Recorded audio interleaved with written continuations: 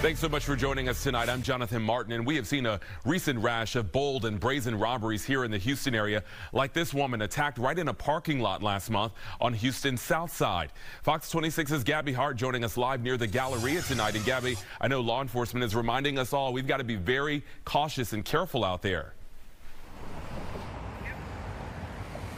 I'm sorry, Jonathan. I was just actually distracted by my phone. I was walking with my head down through a parking lot, not paying any attention at all to my surroundings. It's something that Houston police say a lot of other people are doing as well. And this is that yearly reminder that criminals are out there in full force. They're looking for soft targets and Christmas shoppers. The best friend for criminals is you being distracted. It's no secret that around the holiday season, robbers become more brazen.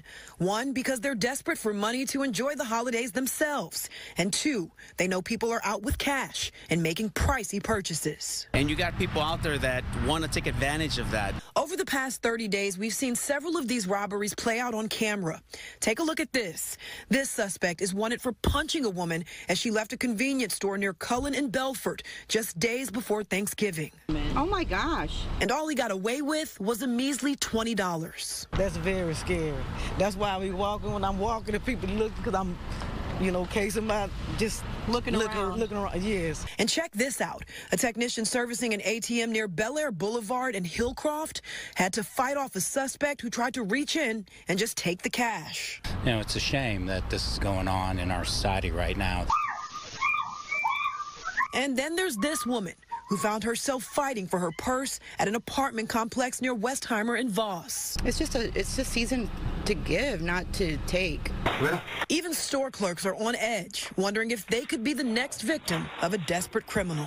And quit mess with people's livelihood and get a job.